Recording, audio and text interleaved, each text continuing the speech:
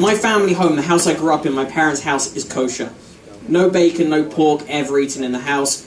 But then we'd leave the house and we'd eat bacon. You do this, right? You do this? Like, as long as the house is kosher, that's all that counts, right? It's like, if the house is going to heaven, we're happy. But, okay, so you do, okay, your parents did that. Did they do this, though? Because this is what my parents still do, and I think this is one level weirder. We'd order in, like, Chinese food or pizzas, like a Hawaiian pizza or pork chow mein, and then we'd eat it off paper plates and protect the table with newspaper to trick God.